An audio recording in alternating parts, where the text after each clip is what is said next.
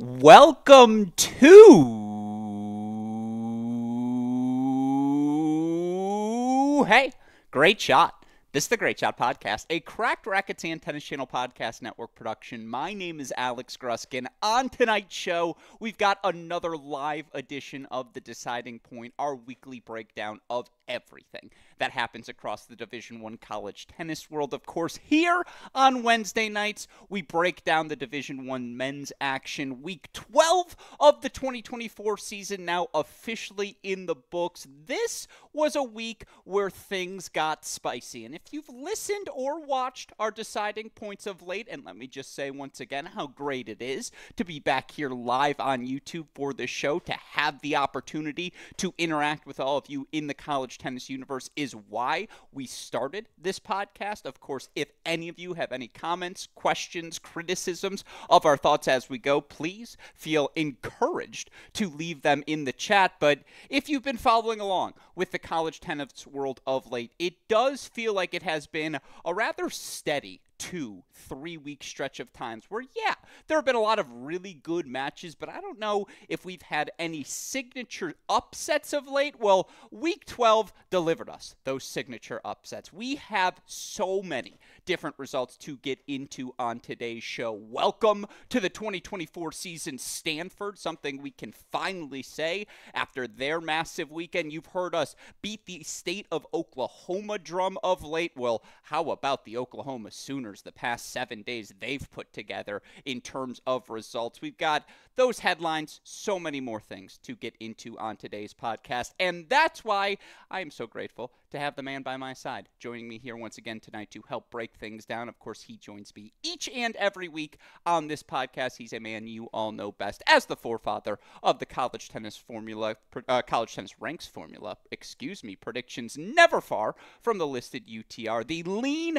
mean Michigan Wolverine, and again, the man who spearheads our coverage of all things SEC tennis on ESPN+. It's the professor, Chris Halioris, joining me once again tonight. Chris, hey. Great shot. Welcome back to the show. This was a great week of college tennis, was it not? It was an absolutely stellar week, and it feels like one of the best since we got conference play started. I don't want to say it's been a down year by any means, but we've sort of lacked the big, huge, wow, somebody's not, top team getting beat or big flip in a conference. It's been a lot of mediocre type upsets, but a lot of, the teams that should, your Virginia's winning in their conference, the Ohio State's winning in their conference, all of that's been sort of by the books. And we finally got, a little dose here in the past week of some big time upsets that have serious top 8 and top 16 implications. That's absolutely right. And to your point, it was funny. I was talking about this last night with our dear friend John J. Parsons, who was hypothesizing that at some point, should the rankings formula, by the time we reach middle of April, should a January win be worth 90% of an April win? And it was just an interesting thought exercise for him to introduce. But to his point, again, Ohio State cleaned up in their non-conference schedule, and they have built up a big enough resume that they're not really moving in the rankings moving forward. Similarly, TCU, with how good they were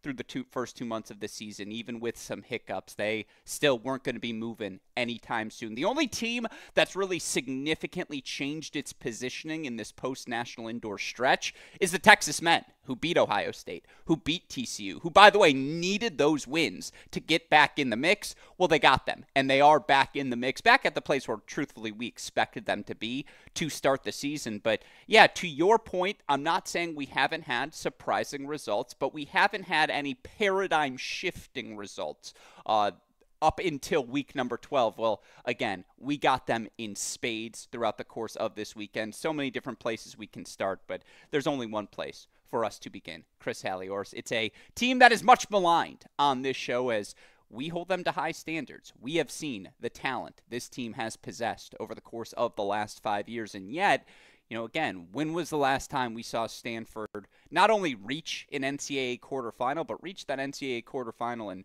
be in a position to perhaps win a national championship? It does feel like it's been quite some time, and certainly coming into this season to bring back Bosvaretti, Basing, Banerjee as well, the three big Bs, as we like to call them, here on this show, to bring those three back, to bring in clearly the number one recruiting class, Kyle Kang, Nico Godzik, Hudson Rivera, all these different pieces.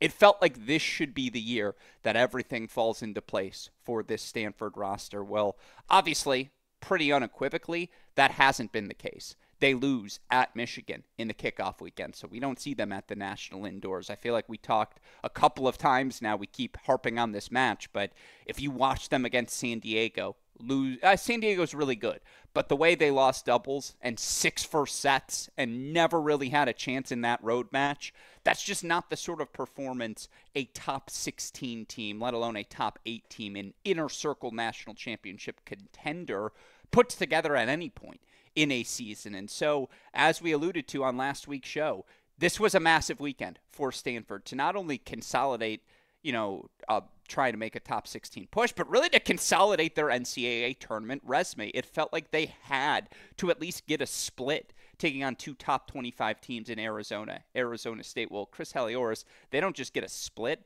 of those results, they sweep both of those results. Stanford 4-3 winners over Arizona. They also, of course, get a 4-love victory over Arizona State. Obviously, that Arizona match to come down to the number one singles position, Nishesh Basavareddy versus Colton Smith. Nishesh 6-3 in the third. He clinches it. By the way, all top 3 singles positions come down to 3 sets. Wouldn't have it any other way in a battle like this. Stanford takes the doubles point. They find 3 singles victories. They win 2 of the bottom 3, which you feel like they had to do in every match entering the season, given the talent, the depth they possess. But again, to get that 4-3 win over Arizona, to get obviously a doubles point and wins at 3, 5, and 6 against Arizona State, it's a massive weekend. A massive weekend for the Cardinal. Your reaction as we welcome Stanford to the 2024 season? I mean, we could probably add more seasons if you wanted to. Literally. Yeah, I mean, look, it's what we expected. Some of us had voted them as high as number 5 preseason behind, what we'll call our big 4 at the top.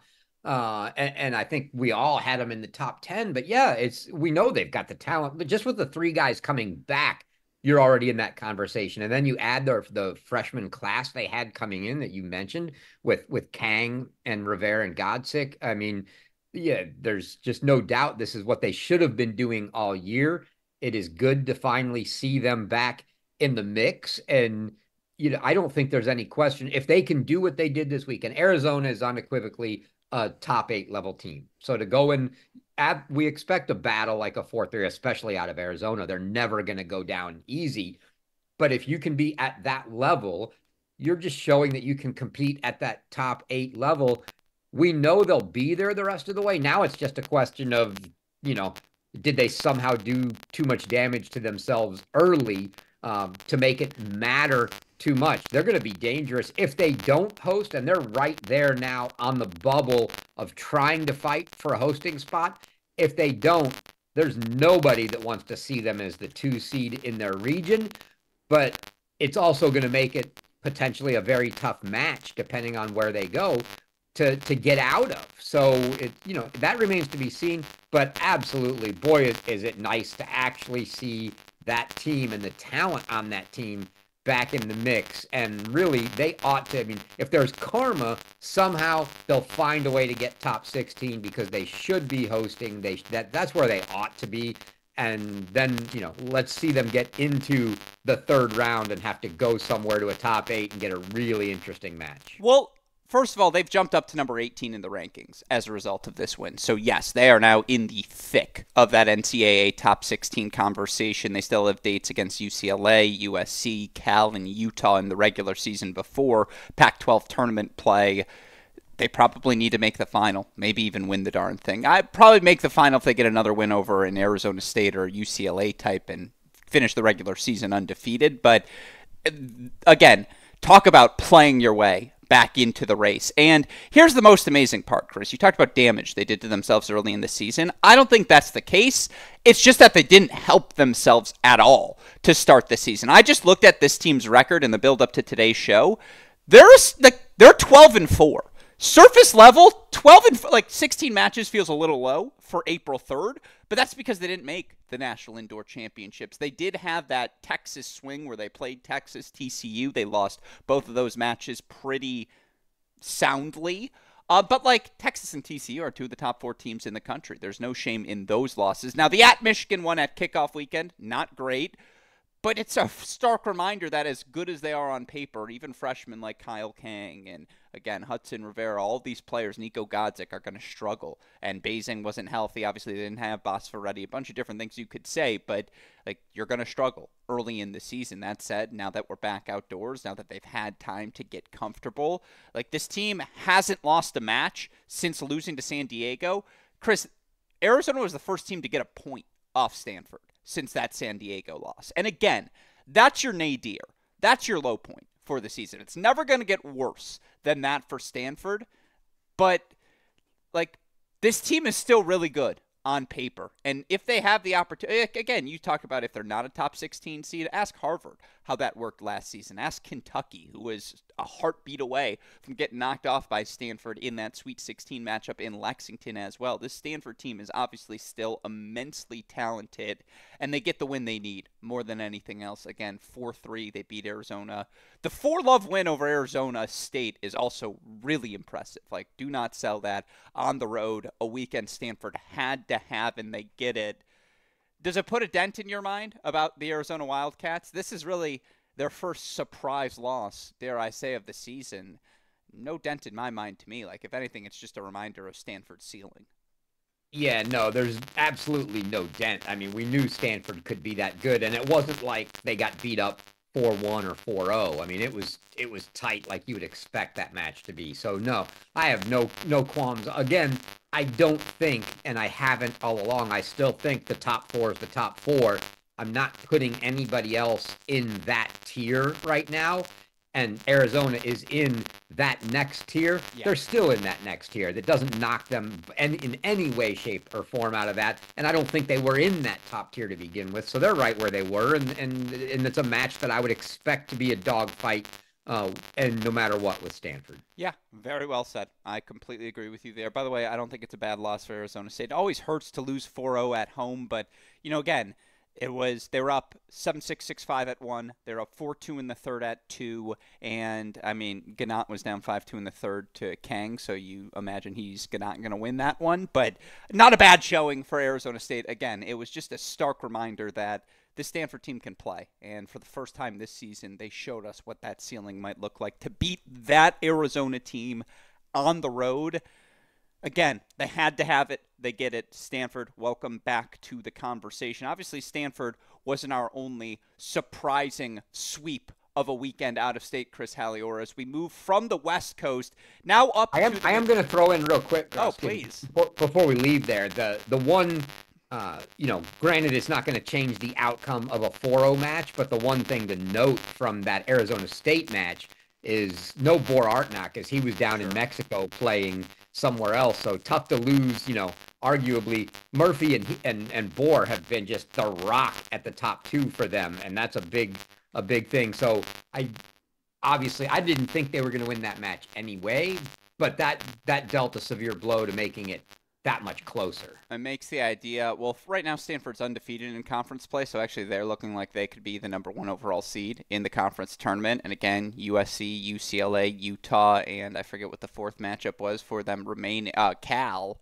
Like, they'll be favored to win all of those matches. They could end up with the Pac-12 regular season title, and they could go into that Pac-12 tournament 16-4 overall, come out of that with a title, and now you're 20-4 overall. Talk about a team that would be, I'm not going to make the 2022 Virginia comparison where it was like so bad at the national indoors and then everything flipped from there.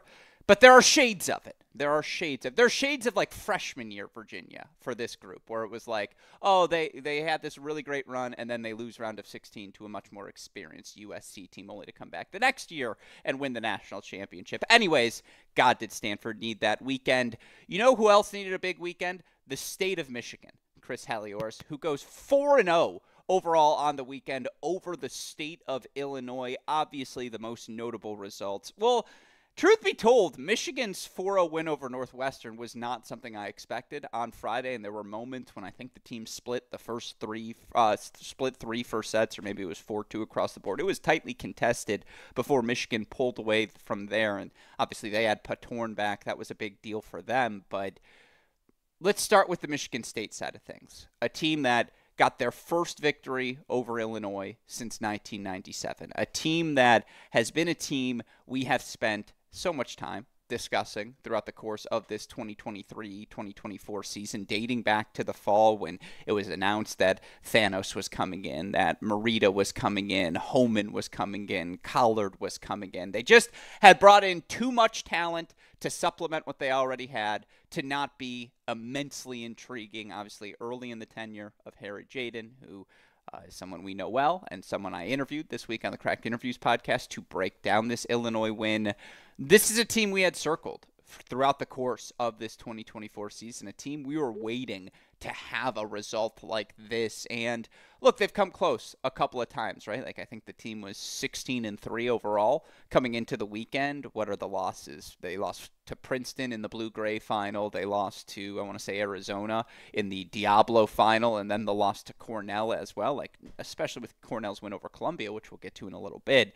None of those losses are particularly disqualifying, but they were still looking for a first top 20 win or a moment like this. You go on the road at maybe the best environment in college tennis, the Atkins Tennis Center, where you know you are going to hear it from start to finish, and you get a 4-3 win in a match that you lost 3 first sets in, plus doubles, in a match that came down to the number one singles court, Carlos Ozalins versus Ozan Barris, and again, to see Ozan come through in that moment, it is the definition of signature win. It is a definition of welcome to the party, Michigan State. And look, again, the Michigan over Illinois win the next day on Sunday. Illinois didn't have Ozalins. They didn't have Okonkwo. They didn't have freshman Jeremy Zhang in the lineup. That was a shorthanded Illini team. So I think that is a different brand of conversation.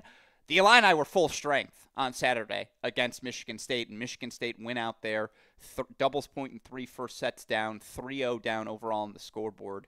They get a 4-3 win, Chris. They win at 5-6 against that Illinois team as well on the road. Like, that is what the best teams do. And they went out and did the damn thing, and then their best player, their signature guy, the guy of Michigan State tennis, the guy from East Lansing, the guy who went to this program to try and accomplish in a moment exactly like this. Like, you just got to tip the cap to him, don't you, Chris Halioris? This is a signature moment for a Michigan State program that is the definition of on the rise.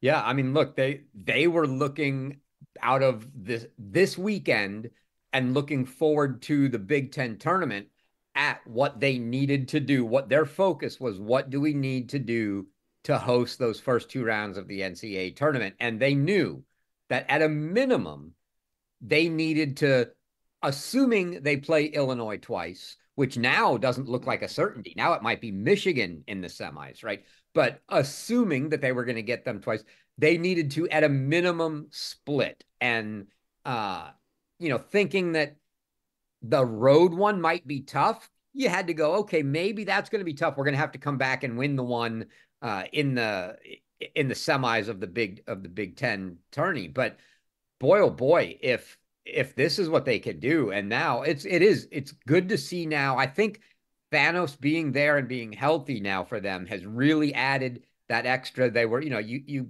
at the top, you got Ozan, you got Ronnie, and then you had a whole host of guys that were all kind of in that level, but they needed another one up top, and Thanos has really helped out there. I think, yeah, it was a huge weekend for them, put them right in that 16 spot, really. And now it's a matter of defend it. And now it's going to come down to, in all likelihood, it's going to come down to what happens in the Big Ten tourney. And they're probably going to have a fairly decent idea when they get to that semifinal match of whether they need to win it to host, or whether they're, whether they might be able to squeak by without doing so. No, again, Michigan State probably low-key devastated to see Michigan beat Illinois because had they got Oh, the not opportunity, yeah, not low key. yeah, Yeah, not even obviously, low it's key. just again to have had an opportunity against a top 16 Illinois team for a second time. That would have been a really big opportunity to go out and play for your spot to host those first two rounds, absolutely. But again, it's a sign of this team that has never done this. Like this group has never been 18-3 before. They've never been chasing top 16. It's all first time experience for them to go get a win 5-2 the next day in Evanston at Northwestern. Not unimpressive. Is it Northwestern's best team? No, but not an unimpressive victory for a match that could get really tricky. I mean, again, ask Illinois, who loses 4-2 to a Michigan team that is just the most fascinating. Again, they said, hey, 2023 Florida, we would like your baton. We're going to take it, and we're going to have the most fascinating 500 season in college tennis history. Because, again, what a 10-10 it is. Like, it speaks to the fact that Michigan came out, by the way, they got wins at 5-6. Albeit, again, no Ozalins, no Okonkwo, no Jeremy Zhang, but they got wins in 5-6. They got doubles this weekend. Like, after doubles has been just an outright disaster for the Wolverines this year. And again, did I expect to see Mert in the lineup at doubles this year? I did not, but it's working. Like, they found some sort of sauce moving forward. And it was just a massive victory for a Michigan team that, look, is still flirting with the 500 rule. And I might have done some projecting just because it's our job to do that projecting, whether it's Michigan or any other school. But let's just say I might have spent some of my spare time this past week looking at the projections, Chris, and excuse me, like, had Michigan lost that match to Illinois, they had Ohio State and Michigan State plus two other conference matches left on the schedule. They'd have been 9-11 instead of 10-10. Let's say they split those two; they're 11-13 going into the tournament. Now all of a sudden, like, you have to win your quarterfinal, have to win your semifinal to stay over 500 to make the NCAA tournament. And now things just get a little bit easier. They're 10-10 overall. If they go 2-2 down the season's home stretch, they just have to go 1-1 at the Big Ten tournament to avoid violating the 500 rule. Anyways, again, it's the sort of little thing like a perfect game. You don't even want to speak out loud because you don't want to ruin its potential, or you don't want its chances of whatever being spoken into existence. But now they don't have to worry about that. And, like, for Gavin Young to get a win on the road, 3 sets over a fellow Minnesotan in Hunter Heck, that's the match it feels like Gavin's been on the wrong end of a bunch of different times of late. And he kind of needed that one to bounce his way. The Wolverines just needed that one more broadly. It's a massive win for Michigan, who I think is back up to 36 now in the rankings accordingly. It's just like, congrats. You can breathe a little easier. If you take care of business, you will be in the NCAA tournament. Yeah, I mean, a huge, huge weekend for them. As you said, basically a season saver, because that was going to be very difficult, not just from the bubble of the rankings perspective, but yeah, fighting that 500 mark. And the guys just needed it. They needed to go out. They looked at this point, they know they're not seeing Nino, anymore. They got to figure out a way to do this. And whoever's playing in those spots, whether it's Mert, whether it's Cairo, whether it's, Steiglin, or, those guys are going to have to step up and do it. And the guys at the top really have. Bick's been great all year. Like, he's been stepping up, but, Hanscheichel went down with that injury out west, and that made it even more difficult. Finally, they get him back, but it's yeah. And like you mentioned, doubles hasn't been great. That was a good, but And Cooksey got 2 wins this weekend. Cooksey has been not National Indoor 2023 Cooksey this year, to say the least. Not 2023 Cooksey, period. Yeah, and he looked like it this weekend. He was, like, really good in bouncing back. And again, to take that third set over Horvey, that was kind of the knockout punch, dare I say, for the Wolverines and knocking out the Illini on Sunday.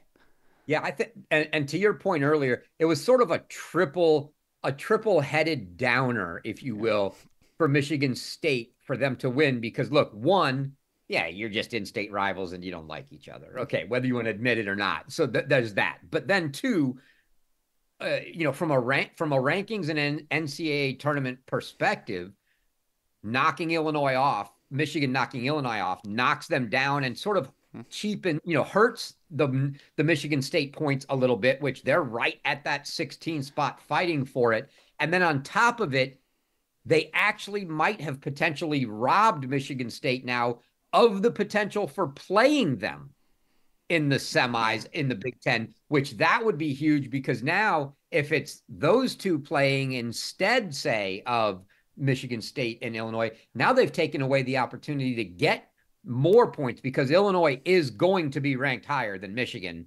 come that point in time going into the tournament. So it will be less points on the line that Michigan State needs to host. So that was kind of a bummer for them, but still, I mean, Michigan State's right in the thick of it. No, now Harry calls Sean and says, "Hey, we have to do that same thing, but in Columbus this weekend." And it's like, no, or next weekend, whatever. It's like, well, that's probably not going to happen. But yeah, it's just like you're right. Like the whole paradigm shifting, as I said to start the show. This was definitely a little bit of a shift. And again, State of Michigan 4, State of Illinois 0 this weekend. Shout out to the Spartans, the Wolverines. Makes that regular season finale between the two in Ann Arbor that much more intriguing as well. Something certainly we will keep on our radar. But Chris, we've talked about some really fun things that happened in week number 12. We probably buried the lead. And look, had Oklahoma and Texas A&M played on Sunday or Monday instead of Tuesday when the outline was already turned into Westhoff, Oklahoma probably would have been our lead story. This is a team all season long, Chris. All season long, I have been beating I'm telling you, the Sooners are really good drum. And all it takes is just a look at their singles lineup. Fifth-year Mark Mandalik, he's at the 6th spot. Like, that guy has real weapons, real power. I think he's lost 2 matches total this year at 6. When you have that sort of depth, him at 6. Besides the 1 and 2 beating Casper just gave him? Well, look, there are moments, right? This speaks to, even when he has an off day, though, the fact that you look at the number 1 spot and Martinez. Just Martinez, the way he gets the clinch over JPJ in what was their 4-3 win over a very short-handed TCU, but still a 4-3 win over TCU this past weekend. To go on the road and beat UCF, a team that had lost just twice entering the weekend. By the way, we're going to talk UCF in a second because talk about a team that has flown under the radar in terms of success this year on this show. But, Oklahoma, 4-3 over TCU, 4-0 on the road at UCF, 4-1 over A&M yesterday. Again, Martinez, Colomansi, who, if he's not still undefeated, because I think he lost to Vivez, but fewer than 3 losses in his freshman season, he's playing in the top 28, he's playing in the top 3 of his lineup. Hassan, Alvarez, I like every piece. I like all the options in this lineup, Chris Halioris. Now you look at this team with their run, and I don't think their A&M win is included, but they're up to number 11 in the rankings. And again, you look at it wasn't in this week's, but live they're 9. That's and in crazy. literally a dead heat with I believe when I looked with Arizona. Yeah, they're like 0.2 of a point behind Arizona for the 8th spot right now. That's nuts. They're 17-2 overall. And again, what are those 2 losses? They have a loss to Tennessee in Knoxville indoors on kickoff weekend. They lost 5-2 in Tallahassee to Florida State early in the season as well. Obviously, there was no Gorsney, no Fernley for TCU. And that TCU side of the equation, how healthy will they be come May? That's a legitimate question now. But that doesn't lessen the fact that Oklahoma still had to go out and win this damn thing. That doesn't lessen the fact that JPJ forced a 3rd set against Martinez, and it came down to the wire, and he had to go out and clinch that match with all eyes on him. And look, senior at home, you got to win those matches if you want to be top 8. Oklahoma went out and they found 4 points against this TCU team. I don't care if they were shorthanded. TCU won doubles, Chris, in this match. That is an impressive victory for me for this team. This team is undefeated. By the way, TCU's got 2 losses in Big 12 play now. That Oklahoma-Texas matchup, that's probably for the regular season conference title, folks, in the Big 12. Oklahoma has played its way into top 8 form, Chris, and that's legitimate now because the rankings formula is not going to be like, oh, but it didn't have Fernley and Gorsney. This team's just in the mix now. Yeah, no, they're absolutely in the mix. And when you look at it, so I look at what Oklahoma has now done this year, and they are very akin to a team that I know very, very well, and that is Kentucky. They have very similar wins, and they both have a Kentucky beats Virginia. number two. Oh, I like that. They beat a Virginia team that's shorthanded with for their best win. Oklahoma beats a TCU team shorthanded for their best win. So they Can I both beat counter the A&M's? Oh, yeah, yeah, yeah. Okay, they both beat A&M. it's true. Yeah. And then you look, and what's really separating the fact that Kentucky's still, say, sitting up at, projected this week or in the live rankings at 5 or Oklahoma down at 9. It's that fourth win. It's like a 12 win for Kentucky, a 13 for Oklahoma. It's the next one where Kentucky's got a number 14 and Oklahoma drops down to UCF at 24. They just get a little bit weaker after that because they don't have that SEC plethora of teams to beat. But the wins are very, very, very similar between the two, and everybody's going to look at them pending, and it's a big pending, but pending what happens with the remaining piece of the conference season and the tournament, right? We don't know if Oklahoma is going to be able to pull off another win over a Texas or a TCU in the season or the tournament. We don't know if Kentucky's going to come out, and beat, say, their Tennessees and A&Ms in the tournament. But pending all of that happening, coming into the tournament, I know I'll be looking at both of them the same as, like, yeah, they've got that one big win, but the team was shorthanded, and it's the same on both sides. But there is no question that Oklahoma has gotten very, very hot lately. And I tuned into that A&M match last night, and they looked phenomenal. I'll tell you what, Martin, and because I've raved about how good Rafael Perot has been this year for A&M, Martinez looked absolutely stellar last night. I watched a good portion of that match, and he just was not, I mean, he was giving Perot no space, and those two were hitting the heck out of the ball like you'd want to see at a one singles match.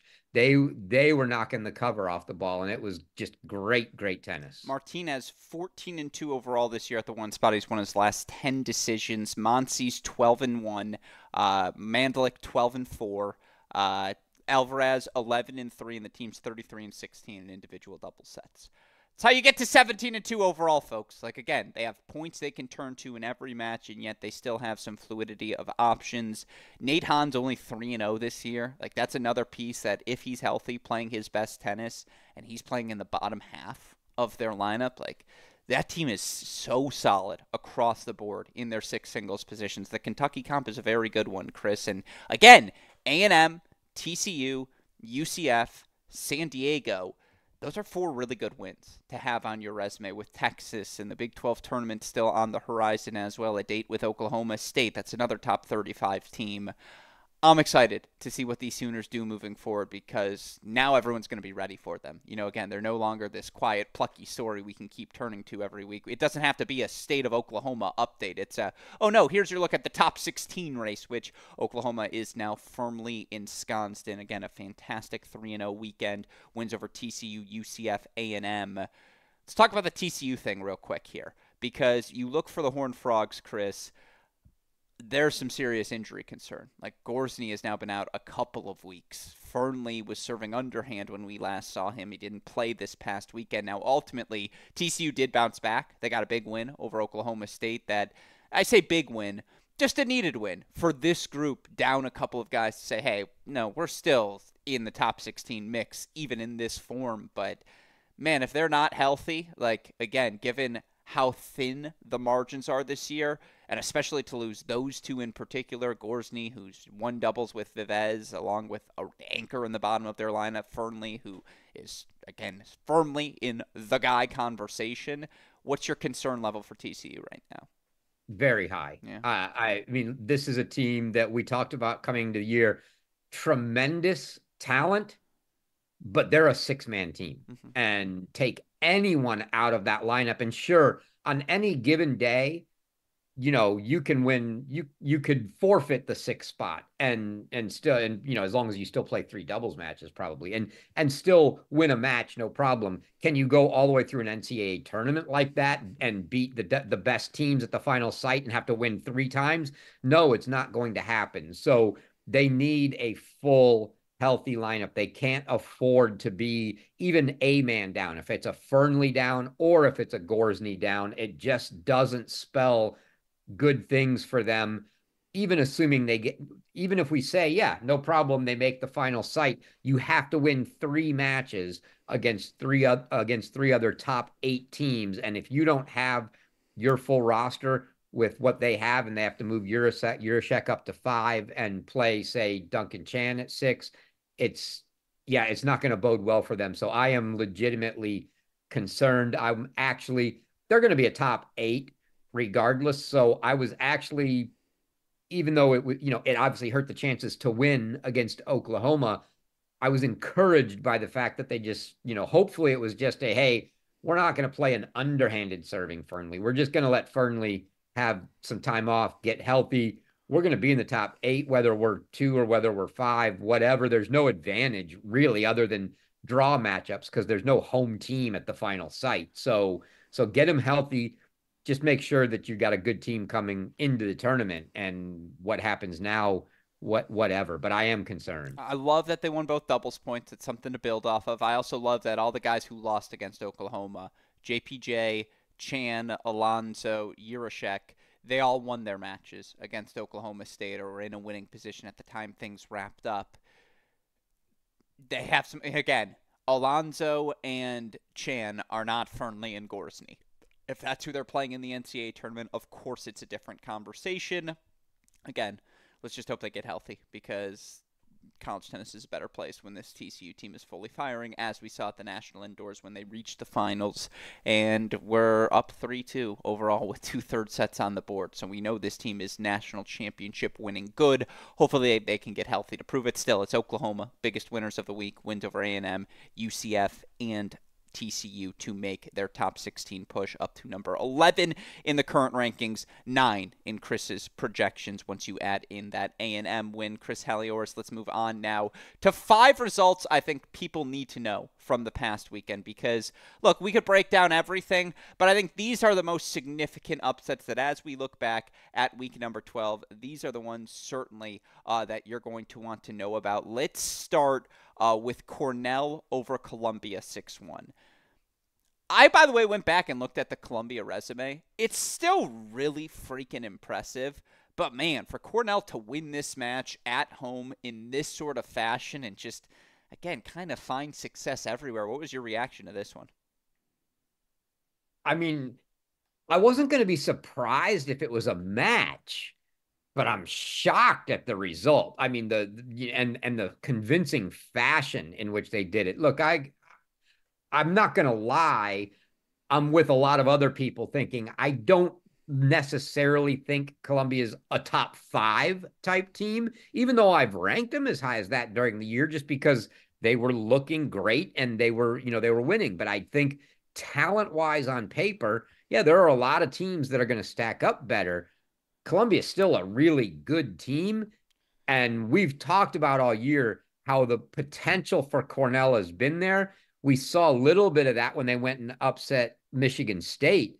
Now we get a really good glimpse in a 6-1 win over Columbia. I mean, that team's got some real dangerous parts to them. Still totally shocked at the result. I mean, I can't sugarcoat it. I just, that was very hard to imagine coming. 6-1 over Columbia. Tremendous win for the Big Red. Popaway and Sinhat 1 and 2, who are both top 75 players. That's as good of a 1-2 as any team, as any pairing we've had in the country so far this year. Popaway beat Zhang 4-0. Sinha 4-4 over Kotzen. This team found those two, and then they got 3 3-set victories. Teodorovich over Nick Kotzen, Paliska over Westphal, Pinzone over Ruger at the number 6 spot.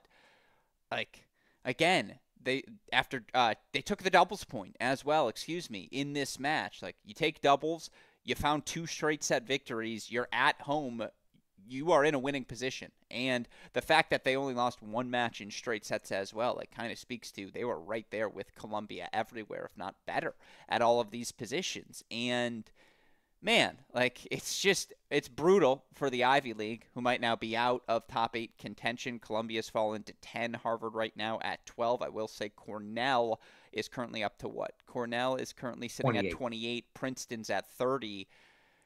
It's a deep Ivy League. There's no doubt about it, but I mean, again, it's funny looking at the Columbia resume. Like, I still really what? So they've lost now to Cornell, they've lost to Harvard, and they've lost to Wake Forest. Wins over NC State, Tennessee, Alabama, Duke, UCLA, Pepperdine outdoors, and when they hadn't played much outdoor tennis. Like, this is still a very good team. I guess the gravitas you'd have put behind the Tennessee win has declined a bit. The weight of the NC State win, I think, has only aged better and better. Still, would you say this team has an inner circle win, a top 8 or top 6 signature victory? Maybe not. So much like Arizona, a loss like this just kind of confirms, no, they're more tier 2 than tier 1. Like, I wouldn't remove them from tier 2, but I'd still put them closer to that tier 2 conversation.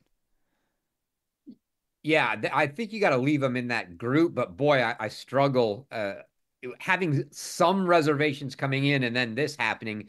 You kind of go, I think they got to be at the tail end of that tier, but they're still a very, very dangerous team. I think the problem I have is I think they are far, far, far more dangerous at home than they are anywhere else. And you get them on a neutral site, and I think it's a potentially different story. And then outdoors for the NCAA tournament. And I think it'll be different. How about this Cornell team? Losses to Louisville, Penn, Yale. Louisville, Penn, Oklahoma, and SMU, but wins over Michigan State, VCU, Columbia, Middle Tennessee. Like, it's a very interesting Cornell team. Like, that is a frisky, dangerous team that, yes, I think they end up in round number 2, but why couldn't they knock off a host seed on the right day, especially with, again, Popaway, Sinha? They feel like they can go up 2-0 on anyone.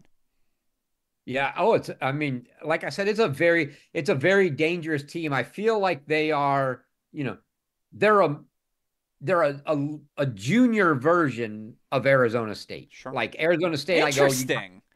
You got Cassone and Bohr, and they really have McKinnon's been actually very, very good for them. So a little bit better, but it's one of those teams that you just look at and you go, yeah, nobody's throwing tons of respect at the bottom of the lineup. At the same time, everybody's going, yeah, but man, they could beat us in doubles 1-2, and all of a sudden we're down 3 points. Yeah. Like, I mean, anything can happen if that happens. And that's what you're saying when you face either one of these teams. Yeah, absolutely. All right, next result you need to know about. Arkansas beats Auburn 4-3. They wouldn't be Auburning if they didn't give us something like this. This is just what they do best. What'd you see in that one, Chris Halioris? Obviously, you're our SEC czar. Yeah, a complete fold from Auburn. Unfortunately, I don't get to talk to Coach Hushyar about these things anymore because now he's the women's coach at Mississippi State. But yeah, I would love to get that recap from the inside like I used to get from him. I covered this match. Auburn took 5 first sets. They dropped the doubles point, but they took 5 first sets, and they looked to have this thing done, and somehow just let it all get away. And we've talked about this, it seems like, for 3 or 4 years running now. Yet maybe it's not the Tennessee or the Kentucky win that they usually pull off, but Arkansas at home always comes up with a win over a top end team, and this was going to be their one for this year. It looks like they've played some other tight ones, but yeah, they're very, very dangerous at those home courts, especially outdoors, more than in, just because of the layout and the wind conditions there. It's a very hard place to play. Arkansas looked great. Look, I absolutely love watching Cajun at 6 for Arkansas. That guy, I'm a sucker for, just a good lefty anyway. But I mean, there is just no quit in that guy. And I love watching him. But they did a tremendous job of getting in a deep, deep hole after taking the doubles point and nobody giving up. And they were down, double breaks and breaks in the thirds at places. And they got it all back. Moreno looked like he was going to clinch it for Auburn, even after everything turned. And Arkansas came right back and took it from them. It was very impressive from the Razorbacks. There are currently 11 teams from the SEC in NCAA tournament ranking range right now. Arkansas, the last of them, who after this win, they go all the way up to number 41. 11, Chris, men's team in NCAA tournament range. I'm not going to read them all, but It's just about anyone in. Easier to say Vanderbilt and Ole Miss are the two that Yeah, aren't. and by the way, Vanderbilt's at 48 right now. Ole Miss is at 59. So it's not like they're exactly out of the conversation right now either. That cut line, what, right now around 44-ish, if you had to guess, Chris? Yeah, because there's a couple teams in there that it's usually right around 42, but there's a couple teams that have 500 issues that are Yeah, going to be questionable. So we'll see. The one note that I know we didn't have planned to talk about, so I will throw it in there please.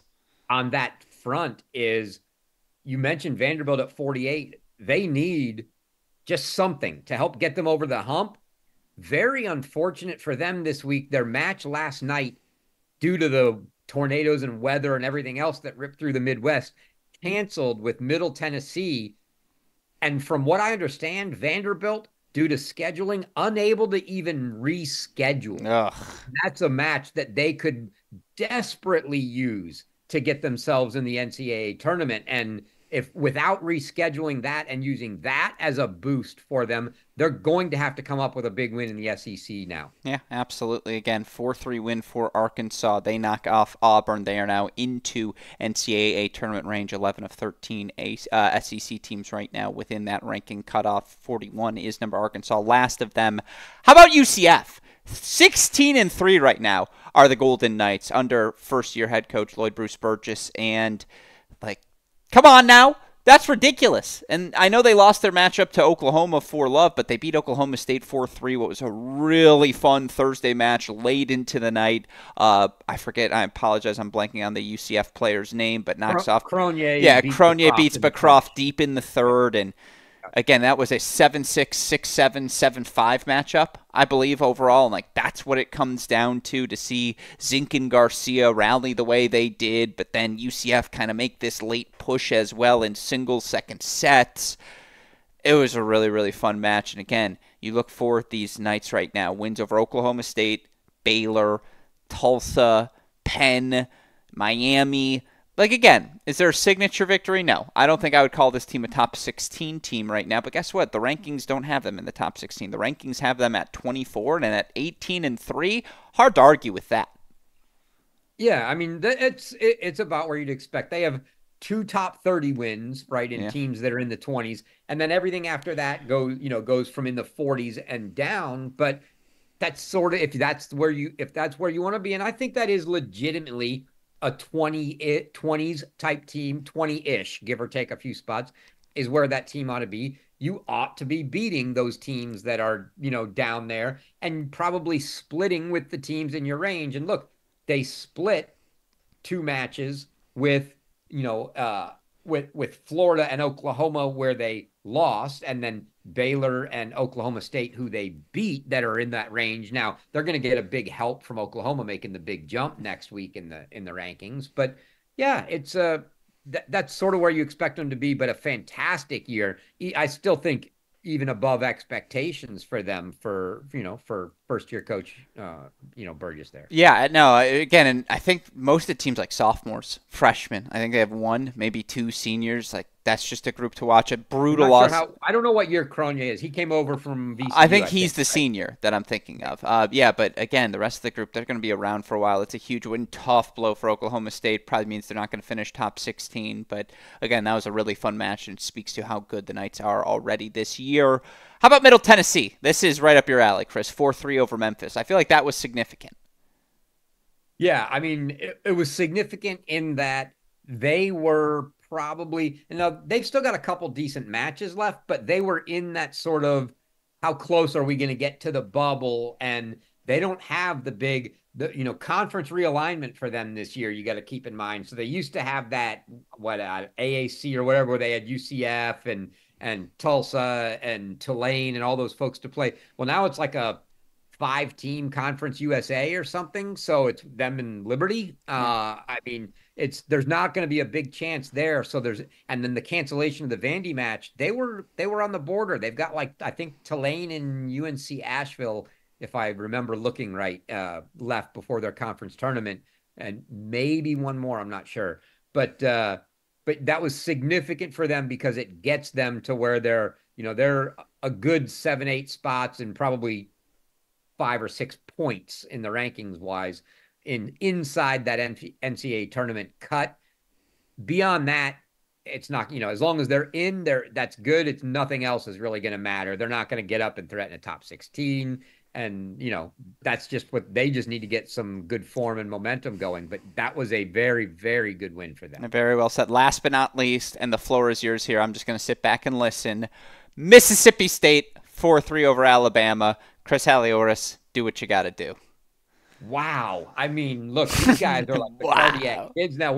You were calling South Carolina the 4-3 darlings, and we know my history and affinity with this team. So I don't even like it's probably like you. It's almost unfair that I have to cover them because it'd be like telling you to go cover the Michigan match.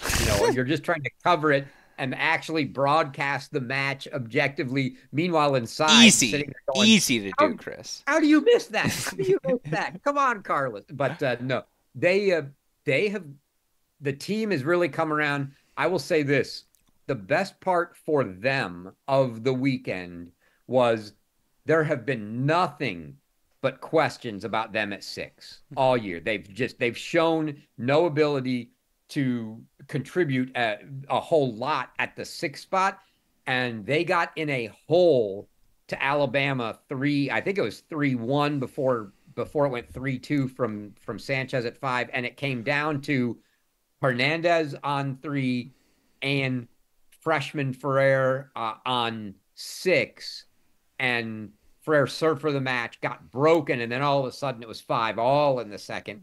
He comes back, and a big, big one for him. He gets that one 7-5, wins that match to make it 3 all, and send it to a full third for Hernandez on 3. But I think that for him personally even had to be a big momentum thing that he's going to be able to carry forward, because they can't continue to go and just think, hey, we're probably down 1-0 considering that we're just not able to win anything at 6 right now.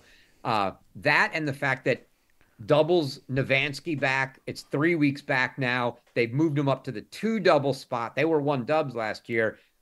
Their doubles is completely different now with him in the lineup. They actually have good doubles.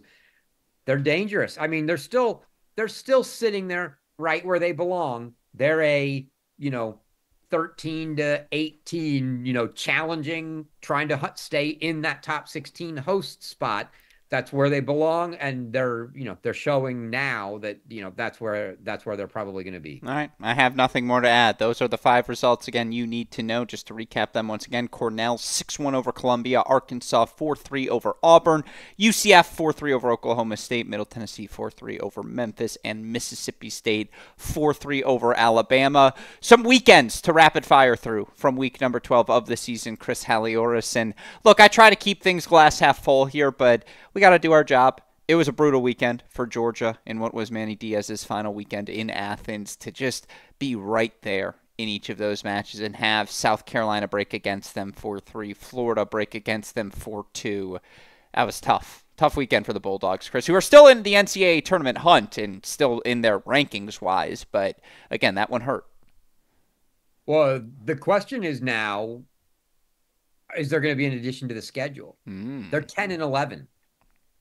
With 3 matches left that they likely go 2-1 in. And if they do, they're 500, and all they have to do is win 1 match in the SEC tournament to stay 500. But that's no guarantee. I would think certainly if you want to make sure before you get to that SEC tournament that that's going to happen, that, we ought to see a whoever, Kennesaw State, Georgia Southern, somebody ought to get added into the mix in a doubleheader. I haven't seen if that's happened, but yeah, tough weekend for them. Tough way for Manny to go out in his last weekend at home, and a couple really tough weekend in particular. I think a lot of promise for freshman Cyrus Majube, but ends up having a 5-2 lead against South Carolina, losing that match, and then being the guy that gets clinched on by Nierendorn from Florida. Just sort of a rough weekend for him to get over. But they're young, and they're only going to get better. That's exactly it. They're taking their lumps this year. Wait for them this year. 2 seasons from now when Georgia's hosting NCAAs. That's obviously when that program wants to peak. So they got some time until then. But Yeah, I mean, huge wins for Florida, South Carolina. Again, my 4-3 darlings, the Gamecocks. They played another one just for us to enjoy, Chris. But tough one for Georgia. Tough one for Miami. After the 4-3, I think it was 4-3 or whatever it was, win over UNC, you thought maybe they could make a tournament push, but knocked off 4-1 by Georgia Tech, 4-love by Clemson, who, by the way, both very solid teams still. That one hurts for the Hurricanes. They're based. I mean, barring them coming up with, it's not going to be a Virginia win, but a a couple ACC tournament wins over, Mm-hmm. say, like North Carolina, then Florida State, or something like that. They're going to need probably two of those to get them back in contention. Not to mention they're sitting at 500 right now, so they're going to be flirting with that as well. Yeah, they're basically done. Also, news: the head coach is stepping down at the end of the season. So Really? yes, that news has broken. So Pirich is done. End of the year. Did not see any mention of what was going to happen after that, but he has resigned or stepped down as of the end of the season. By the way, this is why I love the chat. Kevin and Scotty B let us know Georgia. They added Southern Miss this Friday, Tennessee to the Nashville weekend as well. Tennessee State, excuse me, to the Nashville weekend. So they're aware, Chris Halioris. They've made their moves. Oh, there's no doubt they're aware. Yeah, well, shout out to the chat. Again, when it's valuable messages like that, I always appreciate them. So shout out to you, Kevin, Scotty B. Jonas, you've been great as well. And again, I appreciate his observations throughout. 3 quick weekends here. Just again, all top teams trying to consolidate top 8 positions. Wake Forest, really good 4-2 win over, I'm telling you, an NC State team that is just top 16 good. I have bought in on the NC State sauce. They have weapons everywhere. Schick plays a really good match against Suresh at 3, and ultimately Suresh is able to clinch, I think, 6-4 in the third or 7-5, whatever it was. But they had a freshman facing off against Holden Coons, and that freshman, or I forget if it was a freshman, but it wasn't who it's normally. And that player pushes Holden Coons to a third set. They go unfinished there. Like, at Winston-Salem, that was a really impressive showing for NC State, who played around with their singles lineup a bit. Maroney was down to 3 for Wake. He took a tough loss on that day, too. I think Staheli beat him as well. But again, 4-2 win. Wake Forest pulls through. Luca Pau's like 76-3 in his freshman season, something funky like that.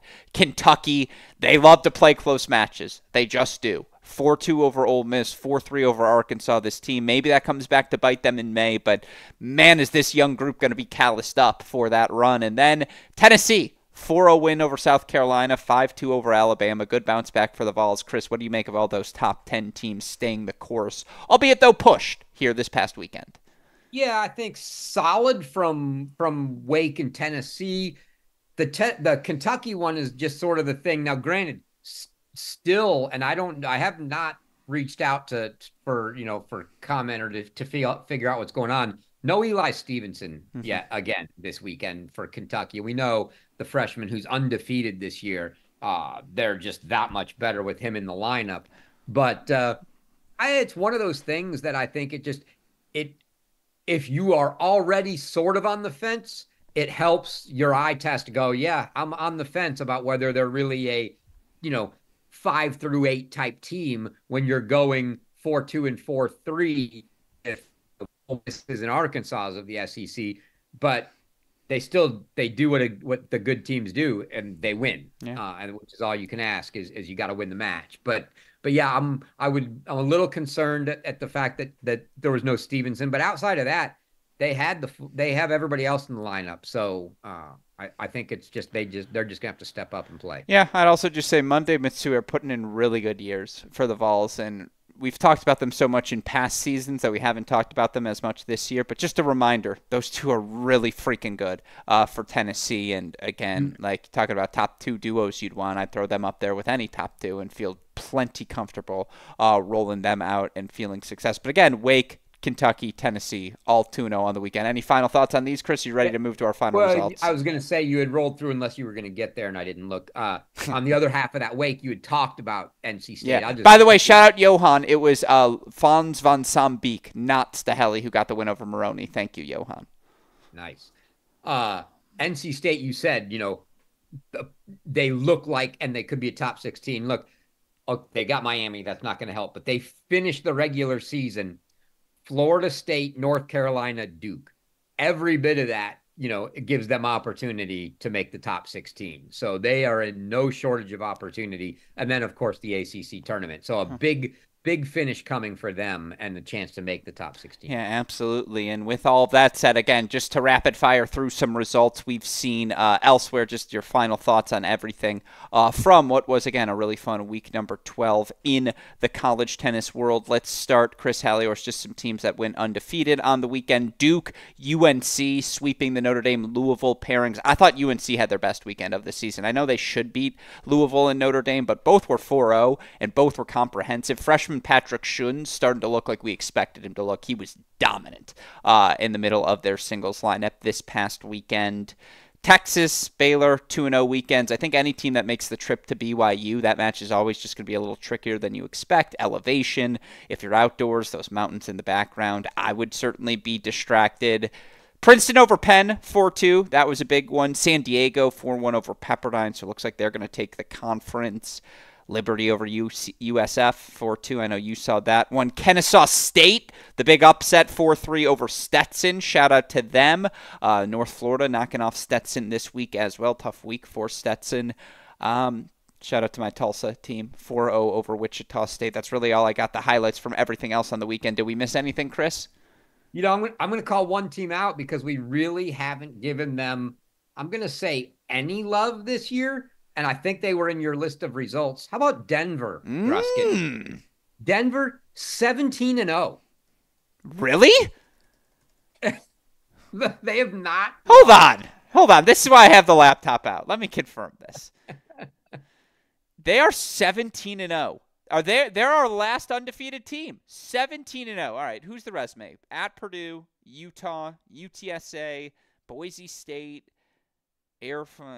Oregon. Sorry, you hear me go, sorry. I didn't mean that. I really respect what you're doing over at Denver. Yeah, I mean, 17-0 is 17-0. Again, that's about all you could ask for. And, again, that's a testament. Yeah, what don't I know about this team? What should I be knowing about this Drew Eberle-led squad? I mean, look, I think always they've always had, or for many years, played some good doubles. They're just solid, and they're not going to go out there and knock off the top 20 type teams. But look, these guys, they're solid. They're probably not going to, I don't think we're going to necessarily see them get a chance to play any of those teams anyway. The Boise States of the world, probably the best on their schedule. Drake historically has been decent. They've got them left, but Drake and Omaha is the best they got left on the schedule. They have a good chance of running the table into their conference tournament. And look, yeah, they could very well be undefeated, and they've always been one of those teams that are either winning the conference or they're right there on the bubble. And this year's no exception. We're talking about them every week moving forward. We have an undefeated team, and it's April 3rd. 17-0 Denver, and you're right. They have the inside path to finish the regular season conference play undefeated. They're going to go to Arizona. They're going to be the number 3 seed in that region, Chris. They're going to face Oklahoma State in round 1. And that's going to be a really fun match. I'm just saying. Me doing some forecasting right now. That's the vibes I feel in the college tennis gods there. But shout out to you for shouting them out. I appreciate that. That said, that's your look at week number 12. And with the ending of the number week comes the unveiling of another set of rankings, both from the ITA as well as us here at Cracked Rackets. We'll start, Chris Halioris, with the current ITA top 10 and how ours differs. Right now, a lot of similarities. In fact, we have the same top 10 schools, albeit in a slightly different order as the computer rankings. We agree with Columbia at 10. We didn't knock Arizona as hard for the Stanford loss. We keep them at 7. The ITA rankings have them at 9. We both have A&M at 8, although it's worth noting both of us submitted these rankings before that Oklahoma result was final.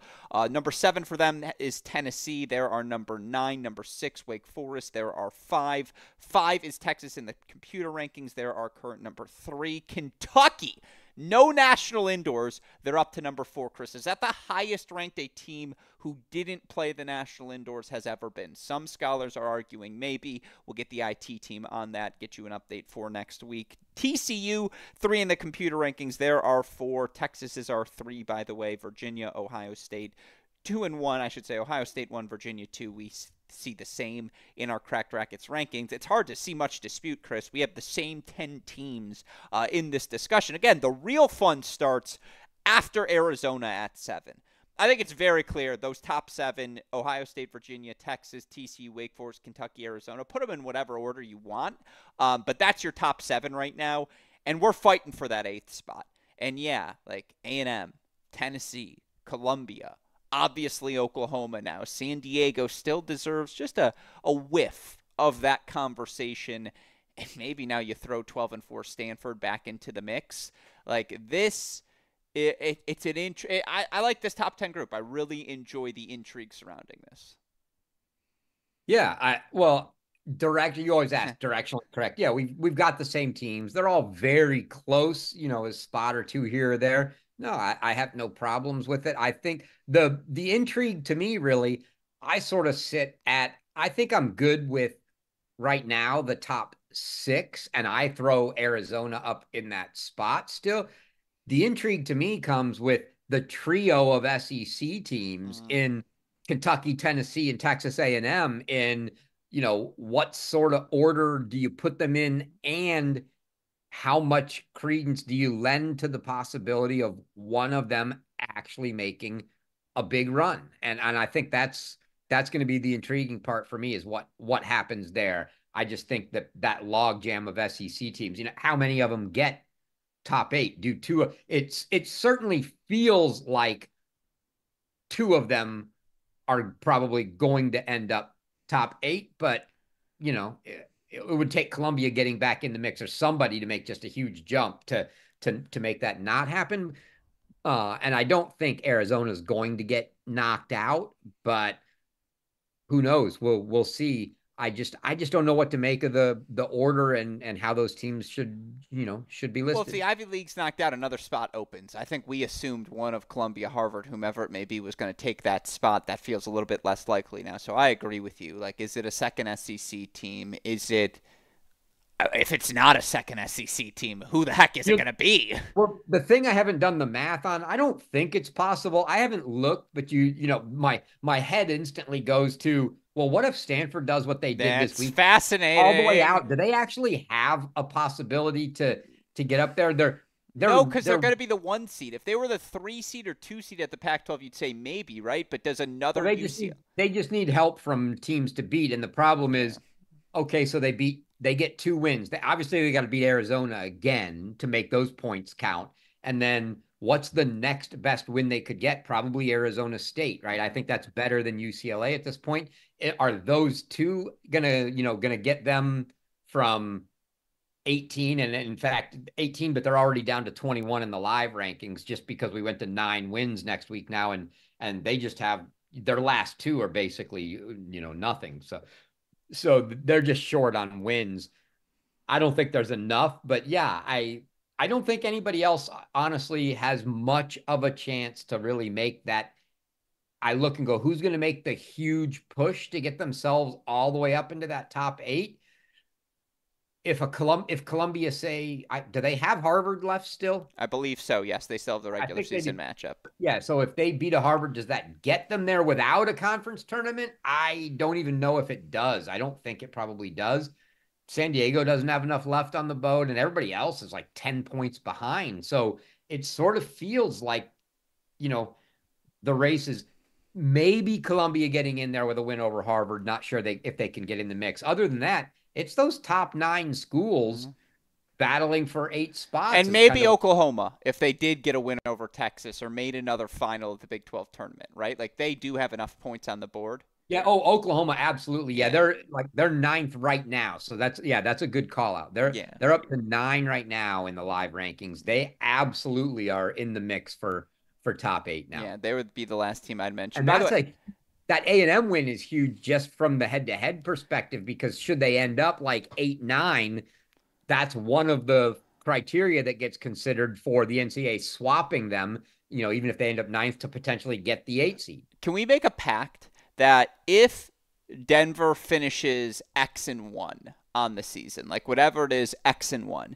and their loss is to the host school at their region, we're putting them 9 in our year-end rankings. Like, that's just happening. Because if they're X-1, like, and their one loss, ideally, like, I'm praying their one loss is to, like, a top 5 team where it's like, well, look, they played a top 5 team. That's the only team that managed to beat them.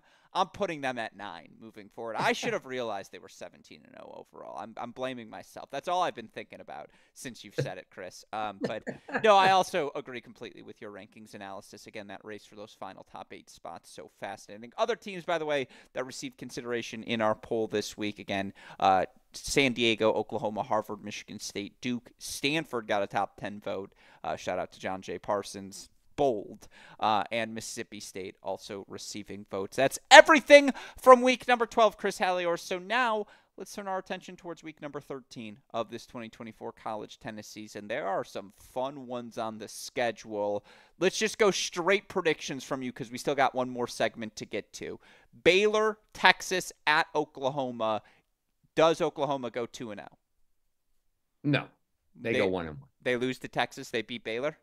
Yes. All right. What about Wake Forest, NC State at Florida State? This is truly the Noles' last chance to make a top 16 push. They got the Virginia match at home. They got Duke and UNC at home. They went 0-3 in all 3 of those occasions. Can they find a way to get one of these this weekend? Yeah, they're in a great spot right now.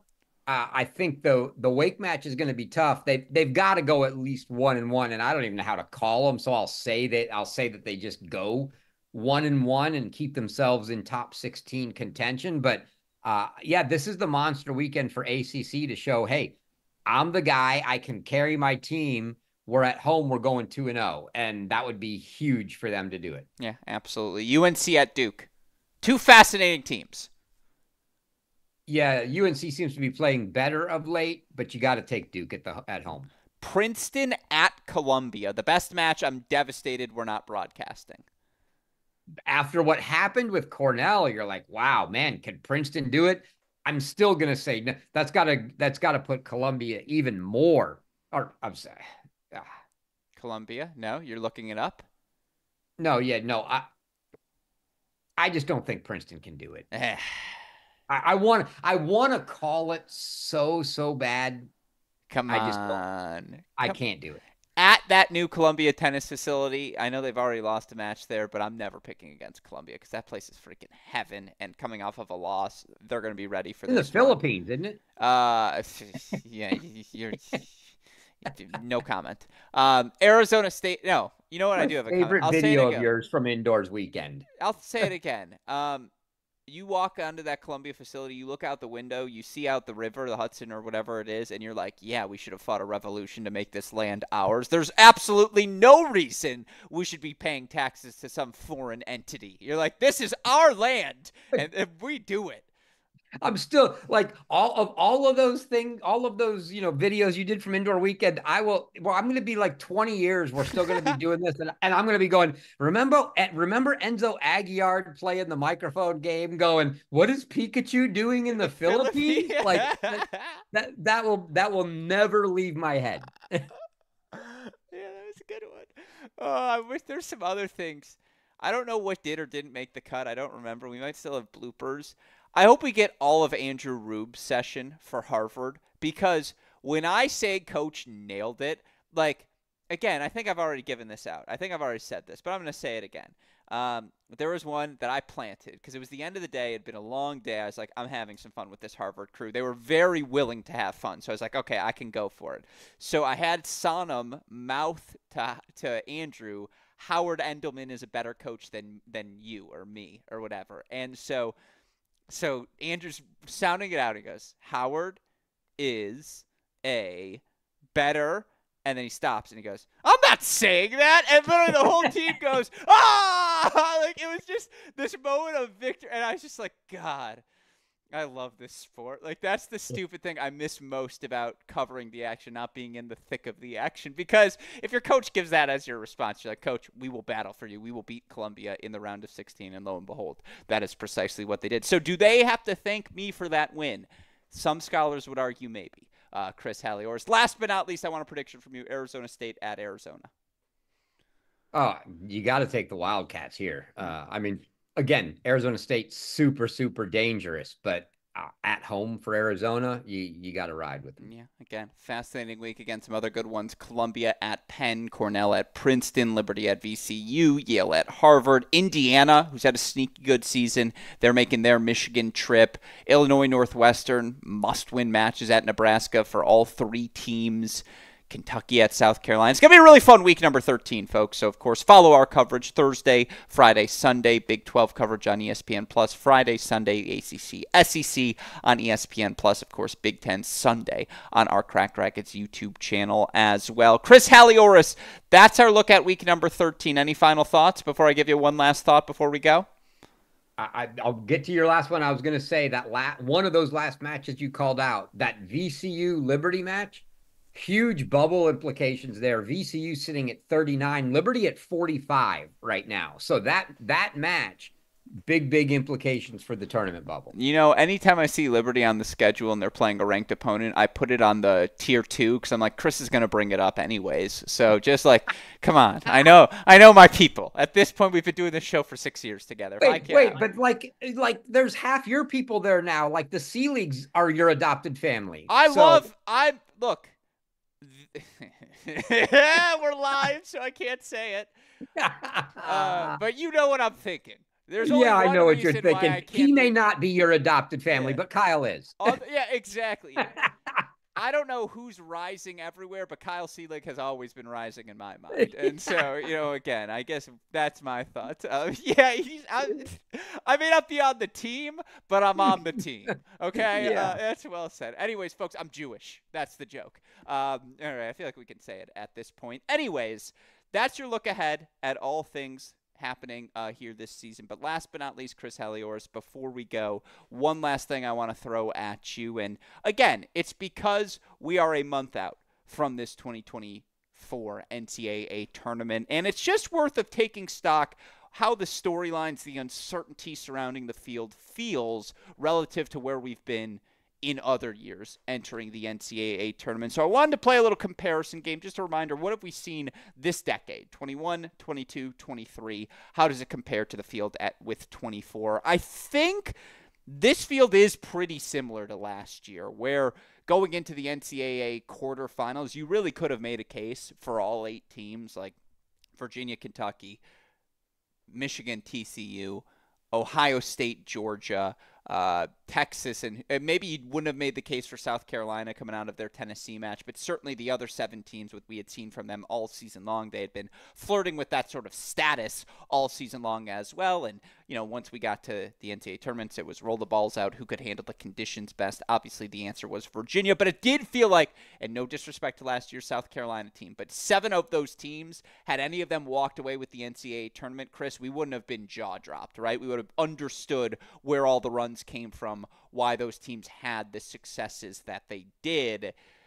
2022 was a little bit different. It did feel like going into 2022, and by the way, shout out to Scotty B, who pointed out highest ranked team to not make national indoors, 2021 Florida, who finished the year ranked number 1. But it was only an 8-team field at the national indoors, so that doesn't count, Scotty B.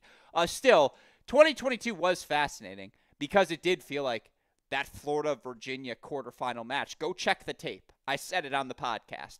We both thought, Chris Halioris, whoever won that match was winning the NCAA tournament, and obviously when Virginia knocked off Florida, it was a very strong sign of what that team would be doing moving forward. Now, again, going into the semis, things had moved indoors. Ohio State did have 4-0 wins over Tennessee, Kentucky, and Ohio State, and Virginia, the 3 other teams remaining. But I think we learned very firmly from that tournament that Virginia was who they have obviously grown into. Still, that one felt a little bit more, top contender than kind of everyone else.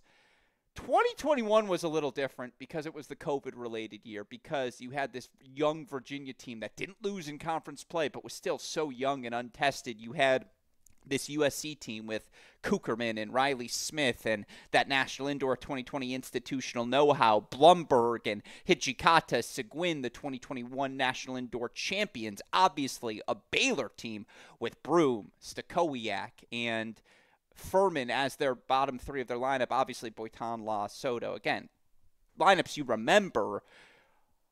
If I was to compare this season to any of those three past, I actually think I'd go with 2021 is what this year reminds me of most. In that 2021 season, you kind of knew, okay, Florida was your Texas in the sense that they weren't there at the National Indoors, but look at the lineup 1 through 6. You just can't deny the talent that was there. Ohio State is probably your they're not your UNC because I don't think they're your Baylor, excuse me. Just like, the faces, what these guys are capable of. We already saw them have a success this season. Obviously, the difference being the National Indoor title versus finals. Again, who else were your contenders going into that one? Who's your plucky Virginia team? I don't know if we have that this year, but we have the Virginia's maybe your Florida or any way you want to spin it. That's the one I think of this most of, Chris, where there is like more firm of an inner circle, but the gap between those teams and the rising Tennessee team from that 2021 season, A&M with Vachereau, Aguilar, Habib, obviously that team played Florida really close. Illinois that year, who lost to Florida in the round of 16, that was a ridiculously good team that if they didn't play Florida round of 16 probably ends up in the quarters or semis.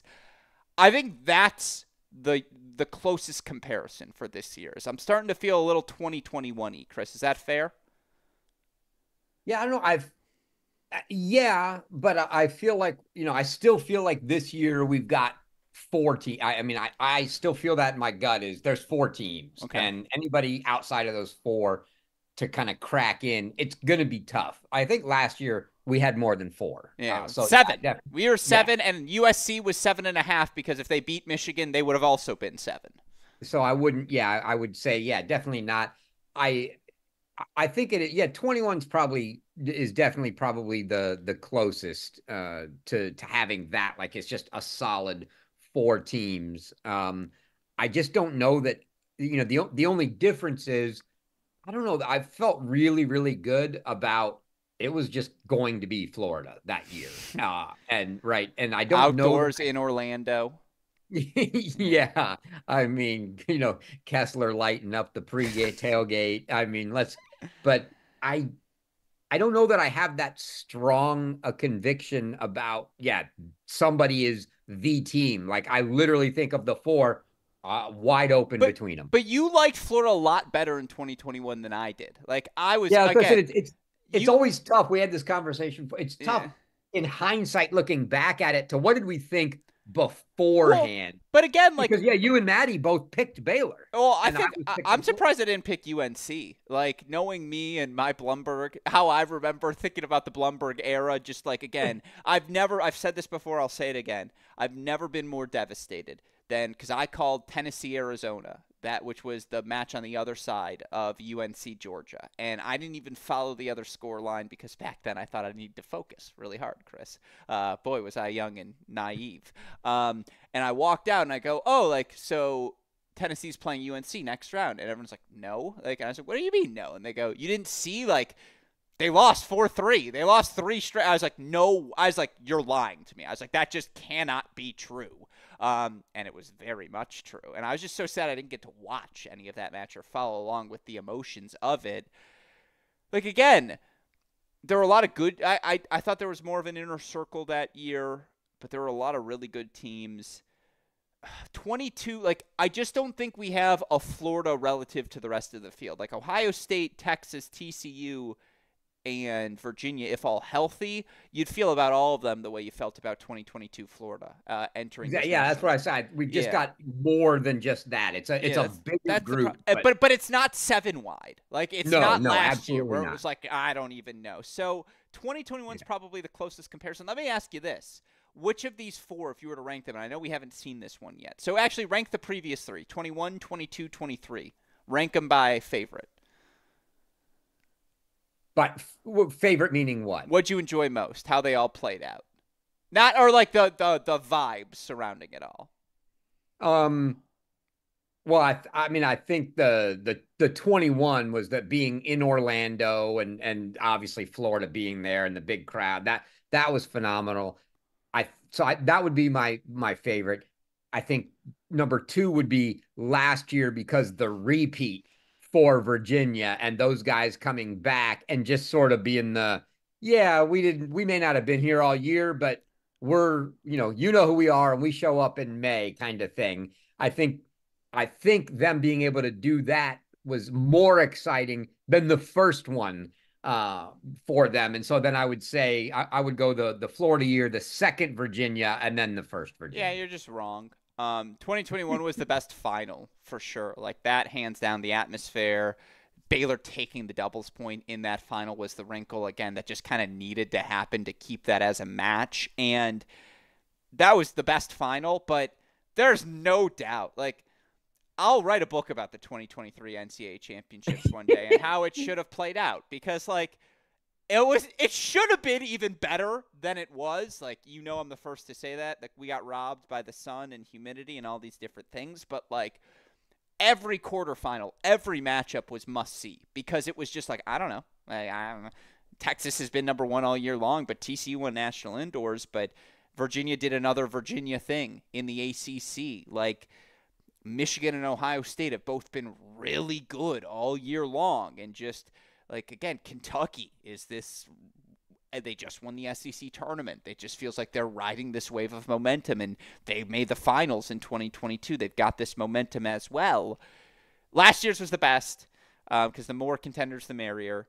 21 is certainly the second best because every Florida night match was, sorry, West, fucking amazing. Like, Illinois, so good. A&M, so good. I don't remember who the semifinal was. I apologize. I'm blanking on that because Baylor, Tennessee, like almost killed me as a semifinal. It was so good between I those two think teams. didn't we have I'm we had blanking. It wasn't Tennessee UNC. USC maybe? No. It wasn't USC. It That was was the quarter. USC. It was South Carolina who beat. No. It was Texas. It was Texas. Sorry. Texas beat South Carolina, right? In that. No. Texas beat South Carolina, and then Texas beat USC, right? Yeah. To make that semifinal. Cleve playing those late night matches back when, again, all those. Again, yes, that's the memory, but. That was a different kind. Again, that was a young, rising freshman Texas team. Even then, that was still fun. Just them under the lights. That final was so good. The women's final that year was so good. I mean, the Pepperdine run was just breathtaking. Every match that they played, you were on the edge of your seat. That's still number two for me. And then, as much as I love Champaign, 2022 has to be number three because that was just weird. Like, it just got weird. I don't know. Like, all the matches. And then Virginia they caught lightning in a bottle. And it was just like so fascinating to watch. But yeah, their win in 23 was the more enjoyable one to watch, I think. I'd go 23, 21, 22. Yeah, well, at least we both agree 22 is third. Third. Yeah, I agree. And I mean, I figured you'd go the route of like, I mean, I guess you could go either way on 23 because I know how much you love to talk about, yeah. the sun and everything else that impacted it now and how we got robbed of great tennis, but at the same time, we got the pleasure of great, storylines 100%. and very interesting matches because of it. So yeah, that you could go either way with that one. Two sneaky favorite finals since I know you asked, and I'm glad to talk about it. Not matches, but just like final few rounds. 2012 NCAAs, UCLA versus USC, Virginia versus Pepperdine. Both matches forced to move indoors due to weather. Both of them played late into the night. That was a special weekend. 2014, Oklahoma making the final. The Giron, McDonald, Clay Thompson, Healthy Gage Breimer, Carousel, Adrian Puget team losing in the semis, which to this day we could do a 5-for-5 on. Like, those are some of my sneaky favorites. Daniel Wynn diving volley versus Mitchell Frank foot tap are the two best matches of all time. Like, you just have to, it depends which one is your shade of preference. But yeah, that's your history lesson for today's Great Shot podcast. That's where we will wrap today's show. Again, a shout out to you as always, Chris Halioris, who not only joins me every week, not only codes with Westhoff every night, but then steers the ship on Fridays and Sundays for our SEC coverage on ESPN. Plus, any final things you'd like to discuss before we wrap today's show? No, ready. I'm ready for another week of SEC broadcasting. That's been the best part this year is Yeah. getting to do that every single week. It's been a blast. You're done with podcasting. You're ready to be the full-time broadcaster. I can tell. It's the thrill. It's that there's 9 things happening at once, and there's just no rush quite like it. Well, the problem is, if that's all I did, Gruskin, I just wouldn't get to see you that I, much. So, which is a win and a loss. Like, again, it's yeah. 50-50. So I, But I gotta have this. yeah, Yeah, but no. there's nothing better than when I walk out and I'm going to the kitchen and I hear a voice. And I'm like, I'm pretty sure that's Chris, and I'm like, but I'm not talking to him. And it's just you and Wes stuff, and I'm like, dude, it's like 2:30. Like, what are you guys doing? And he's like, oh, Yeah. Chris had this idea, so we're just checking on the software. Nothing too big. But with all that said, shout out to you, shout out to Wes stuff as always, without whom none of this is possible. With that said, for our fantastic super producer Daniel Westoff, our fantastic co-host Chris Halioris, and all of us here at both Crack Rackets and the Tennis Channel Podcast Network, I'm your host Alex Gruskin. Chris, what do we tell our listeners? Hey, great shot. And we will see you all next week. Thanks, everyone.